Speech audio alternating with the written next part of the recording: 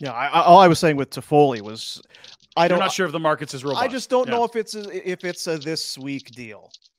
I almost think wonder it is. if he's a guy, like you say, he's going to come back.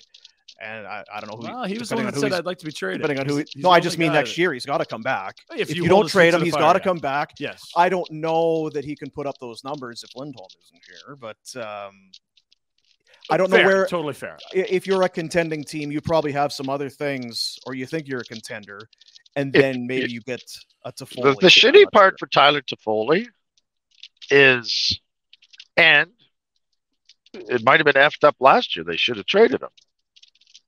But the shitty part for Tyler Toffoli is what we talk about. Do you want to sign him long term?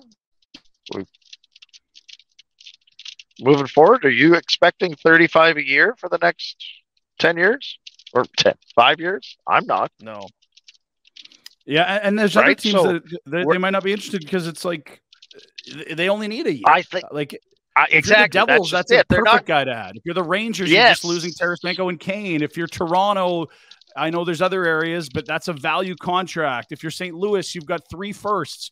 Use one of 25 or 29 to bring in a 35-goal guy. If you're Colorado, add another second liner that can score with you. I mean, I think there'll be a market for Toffoli. It was only a year and a half ago that he was moved for a first and a fifth to me, that's, and another asset. And that has to be the price, right? If you don't get it a first plus, you don't trade him. Yeah, right now. And look, part of that deal was Tyler Pitlick and his money getting eaten by Montreal, and another part of it was you're getting 2 seasons and theoretically, 2 playoff runs out of Toffoli, or 3 if you went all the way through. But I still think with the cap being so tight, there is nowhere you can shop and find a 30-plus goal guy at his price range. It's not even close. And you want to really sweeten the pot, eat half, make him $2.5 million, $2.25 player. Like you'll get a first plus for sure. I think that's where the secret sauce is. What's Mr. Edwards want to spend on paying for other people's players? Because if he's willing to eat money this year, I think you are.